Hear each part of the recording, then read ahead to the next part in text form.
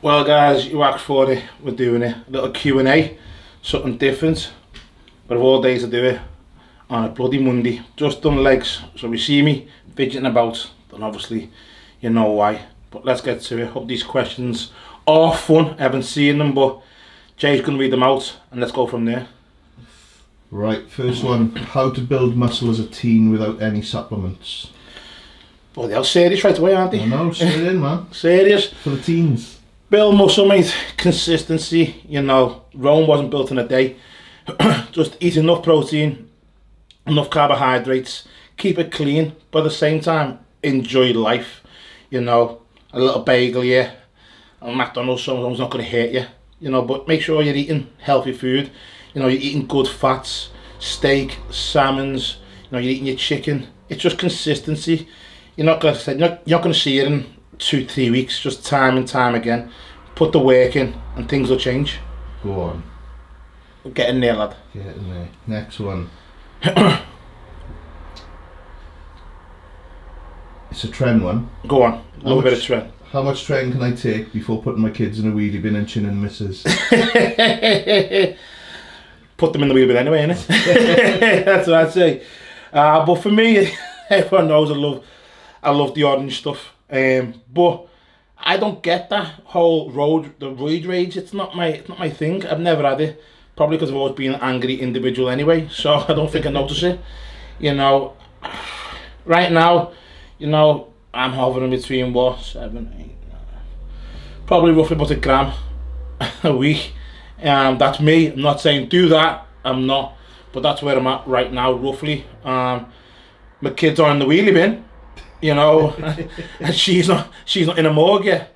But so I say, for me, the sweet spot's 1 gram.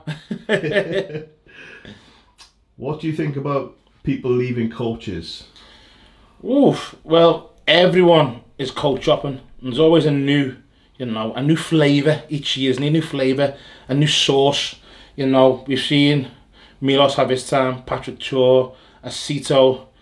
Everyone's going to Stefan now. And I think you should be able to go to whoever you want. You know, these, you know, social media influencers and these YouTubers make a big song and dance about it. When you see footballers trained in physiotherapists and nutritionists, no one cares. So what's it got to do with anyone if you change coach? I don't see the big issue about it. But in this sport, everyone's got a bigger opinion. And I think their opinion matters. And then if you leave a coach, you're a user and you're wrong. Why? If you're paying that coach, people say, oh, pros don't pay the coach. They mightn't pay them financially with money. But if a pro's with a certain coach, that coach is getting athletes off that person's name. So in a way you are paying them. Or you give your coach a certain percentage of your winnings, or you buy them gifts or whatever. So for me, you can go with whatever you want. In my eyes, I don't know why there's a big song and dance about it. Let everyone do their own thing. I like it. See, lad, just spitting the truth, mate. Spitting fire. How anabolic is your headband? 100%. Well, people ask about the headband, right? And as you can see on pictures, I've got a bit of a slow eye. The eye's not slow, it's just because I've had that many operations on my eyelid. There's no skin no more holding the eyelid together. And that happens because I've got long eyelashes, and then obviously the dust and the sweat goes into my eye and I get eye infections. So that's why, if you see me, please don't shake my hand. Just do a fist pump. And when I sweat, I wear a headband so the sweat doesn't go into my eyes and I get an infection. That's why you always go, what's happening? Fist pump. Somebody don't shake my hand, I've got to do it, but please give us a fist pump. Just out of respect for the for the bog eye. For the bog eye. What do you think about Neckzilla and Samson going over to Oxygen? I knew they were going a few weeks ago anyway. You know, I heard it in the pipeline. Obviously, your boy does things first, as always, you know. But, you know, I think Neckzilla, don't know, he doesn't talk English. I don't think anyone in Kuwait talks Spanish. Don't know why he's going there. I think Asgar's coaching him, I believe. You know, good on him if he wants to go there. Maybe a bit by himself, you know, and he mightn't like it, I don't know, but it is what it is. I'll come up against him at the Dubai show. More than likely kick his ass, you know. He's got the neck, I've got the body. But as a Samson, I think Samson's there with his wife. I think she's coaching him, and I think he's just there to promote the show and to, you know, see what it's like. About him training and auction for good, I can't comment. I don't know what Samson's doing. I speak to him now and then, and I said to him, welcome to Kuwait. He said he likes it. It's a nice city, so we see what goes from there, really. But each to their own. Did you also see that Samson has blocked Dennis James and Milos on Insta? I seen on the podcast earlier. I don't watch the podcast, to be honest, because they're like an hour and a half long and they're a bit of a pain in the ass. I watch Joe Rogan and a few business podcasts, but the bodybuilding ones I don't, to be honest. But I did see it on Instagram. I thought it was quite funny, to be honest. I had to laugh. I don't know why he's blocked them. But that's all to do with Samson. Whenever something's being said, if something has been said, can you let me know down below and the time it got said, so I can have a listen to it, please. But it's quite funny. I heard it. But Samson has his own reasons. Obviously, you know, he's a nice fella. So I think something has been said. If it hasn't been said, then as Dennis said, he's got 5 other accounts, so he can still snoop on him, I guess, you know. Dennis is a part of MI5, I guess. The Empro Alicante show, are you competing at it? No, I'm not doing it this year. No, I haven't got a bitter taste in my mouth from last year. I haven't got a bitter taste, but I'm not doing it. I will be doing Italy, going for Italy again. And I will be doing the Dubai Pro, 100%. But right now, I'm thinking about putting my feet in the water and doing the Portugal show. Try something different for that, a different load. So you might see me at all 3 shows, more than likely. I'll be at all 3 shows, and why not? Money's money, right? Get the bag. I'm a bodybuilder, got to compete, baby. Got to feed them kids before they go in the wheelie bin. With the Milos thing, what do you think about the Patrick Tour drama and him? Oh, I did watch that one. I watched Yeah. the Patrick Tour one. Right, so you can look at it both ways, really. I don't think Patrick's a liar, because I know Patrick is a nice fella. I don't think Milos is a liar, even though Milos always says his athletes beat me all the time, but he don't. I don't think Milos is a liar. I don't. I think there's just communication error, really, because I've been in the same boat before, right? To where I've been coached by someone, but then I've asked for information on somebody else. And information's good because we're always learning, we're all bodybuilders, right? So we're all learning different things and new techniques. But I think Milos just thought he was coaching Patrick, but Patrick just thought he was getting information. And, you know, because to coach someone, I think you have to be there, you know, from the start to the beginning of prep to say you're coaching them. But so you got to respect Patrick's view, because he said, you know, I got information from you, just learning from you, and information you've given me, I've not actually used it. But then Milos' way, he said, well, I'll give you the information, so I'm coaching you. And I've been there myself when I've asked for certain carb-ups of people, you know, I won't name any names, it's pointless, but, you know, I've asked how do you carb up, what do you use this for, and what to do it for. Person people, oh yeah, you know, this and that. And it's just information. So they're both right in what they're saying, and also they're both wrong. I think it's the miscommunication of things, really. Yeah, fair one. Yeah, bro, you know me. Being politically correct now, aren't I? I see that, yeah. Couple of would you rathers. Go on then. Would you rather give up shagging or food? Well, I give up food because I'll still eat a bit of, you know. So I just there, you know, I love a bit of bacon there, a bit of slapping on. Yeah, no. So I think I'd rather give up rather give up food. Would you rather suck a dog off or spend the night with Purple Aki? What can I wait? Either would you? You'd probably be squatting Aki or getting bummed by Aki. For you guys who don't know who Purple Aki is, he's like this big 6'7", black as Ace of Spades guy, and he's massive. Who loves bodybuilders and loves asking lads, can he squat him? But I know the dark one personally. I've been to jail with him. He was alright. He's dead intelligent. He's nice to me, the dark one. He's funny. I think he gets off on people being scared of him, but fucking hell, mate, I think I'd rather spend the night squatting Purple Aki. Last one there is, would you wipe front? Would you rather weigh front to back or back to front? You have to weigh front to back, don't you? Put the shit up, otherwise I'm gonna have all fucking shit in me gooch. And who wants to lick? Who wants to lick a shitty gooch? Purple eye. Get some of me sweet corn out of there, lads. What is better for growth, heavy and less, or lighter and more? Yeah. Boring bodybuilding. Boring bodybuilding question, that innit? I think it goes off the individual, really. To be honest, for me, because I believe I lift heavy, and I believe I do numbers as well. So for me, it's a bit of both, really. So it depends who you are. But I like to lift heavy, mate, and I believe for me as an individual and the lads we train with, heavy for, you know, roughly 8 to 10 reps. I believe that's it, because if you can't do no more than fucking 8, then get a logbook and start writing down fucking overload and 2 reps and all that bullshit, you know. What time of day do you take HGH? For me, best time taking GH in the morning, and then it's obviously trying to split the units up into 3 sections. So it was on 6 units that do 2 in the morning, 2 post workouts. We just farted. 2 post workouts, and then 2 pre-bed. That way it's always in my system, always in my body. Over the years, that's what I've found is way better for me, and that's what I have my lads doing. Sweet. Primo or mast? I'd say primo. It's a better compound. Better compound, stronger compound as well, and I gain a lot more from it. But with primo, you reach that.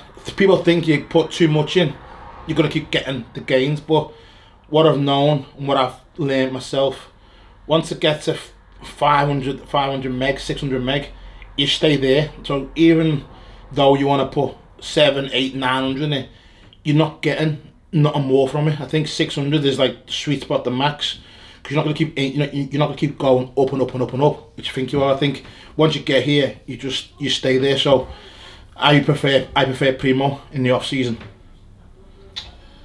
What do you think about everyone copying your coach?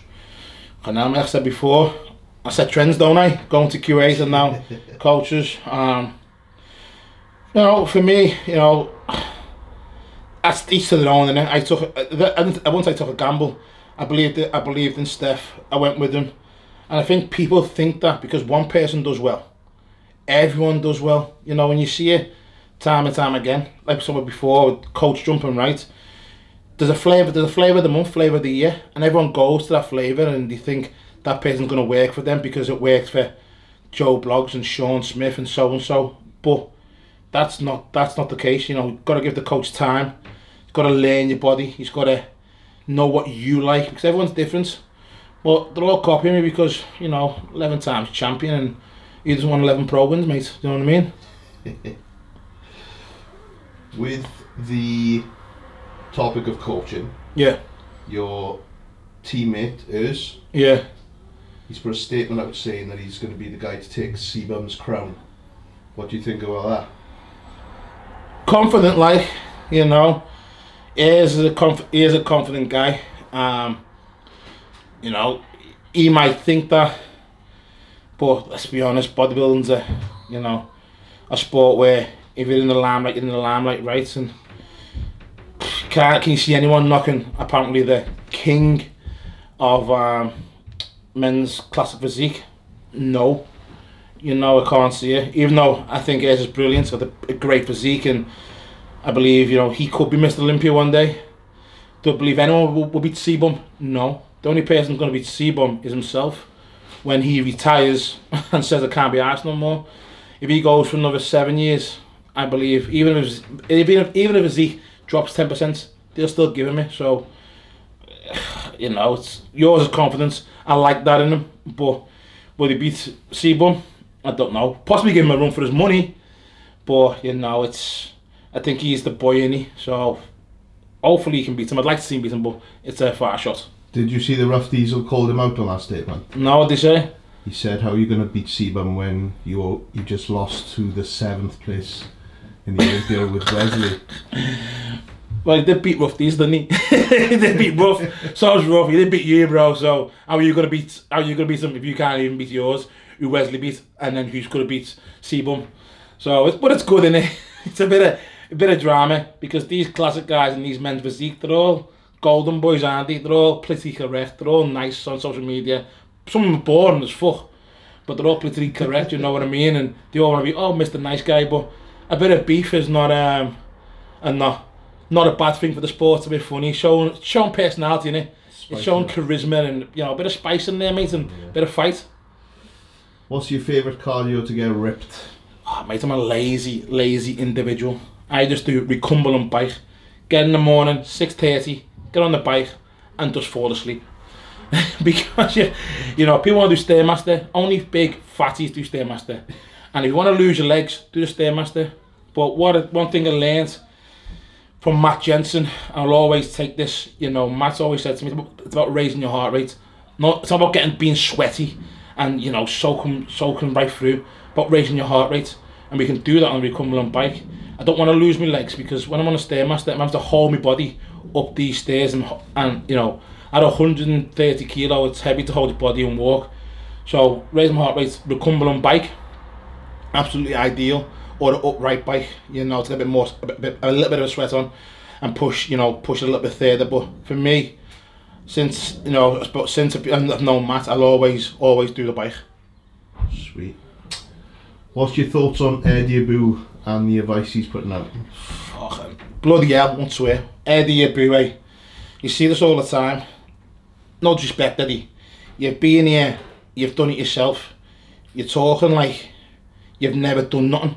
You know, you're saying, surprised you haven't said you're natural when you're a pro bodybuilder. You know, but Eddie was probably one of the worst for it. Eddie's only talking this, no disrespect to Eddie. He has had to do what he's done, this diet, because he had his own health issues, right? So I'm told and so I know anyway. And what I think he's preaching is unhealthy. And I'm not the only one. Greg Fouchette thought that. The guy who eats food, who's always calling out, thinks that. Everyone thinks that. I think it's these people who, you know, don't know much about dieting, believe what Eddie says, and they're giving him some platform, but what he's saying is absolutely dangerous to people.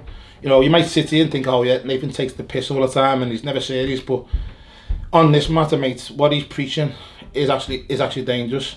You know, it's about a balanced diet. Meat. Yeah, you gotta have carbohydrates, you gotta have your vegetables, have everything. You need all sources, you know. And believe me, if you're 25, 27, you know, or whatever age, 40s, if you want to go for a curry here or there, or you want to take a burger, things in moderation are not going to harm you. They're not going to harm you, right? He's taking this approach to be different. Same people with log books and stuff, they want to be different and know things that they know more than others, but they don't. So in regards to that, I think he's making money from it. You know, he's got a platform, but would they ever give him the time of day on this subject? No. Do I believe what he's saying? No. I think it's garbage. And he's being it himself. He was probably one of the biggest abusers of supplements on the board in the UK. But Eddie's his own person, and if you want to believe him, go ahead, believe him, and live your life worse than a monk. Innit? Yeah. What's your favourite toys? I just seen the other day, I'm into, you know, motocross. You follow my social media. Got my kids on the quads. Got my youngest boy, or my only boy, only lad, trying to ride. You know, I wrapped the 700. He's on his own quad, a bit short now for him, he said. So we're trying to learn him with the clutches on the 700, and hopefully soon he'll be with his dad on the roads, you know, having a fun time. Right now I'm into, I'd say, motocross, watches, I think. LV trainers. LV trainers was last year. I was into LV last year. That was with that was a Stefan thing, that you could get the most LV. But toys, I'm into motocross, and obviously, you know, just fun, fast things I couldn't have when I was a kid. Is what I like now. So moto quads, crosses, watches. Me and the boys going out, putting them in the van and just having a fun time. And this summer, when we're back from winning these shows, I think we'll get some more motocross, put them in a container and just Boys and toys, eh? Do the elbow sleeves allow you to lift more, or are they just for protection? No, you always hear me saying, old is gold. Well, right now my elbows aren't gold, so I don't wear double ply. They're just for protection. Same with my knee sleeves. They don't give no strength. That's why I don't wear wraps. I just wear sleeves. They're not tight. They come up easy. It's just a bit of protection. Keep the elbow or the knees in place. Getting old, people. 38, man. This year, getting old. So protect it, as Dexter would say. Train smart. How high do you have to push your food in the off season to keep your body weight up and still grow?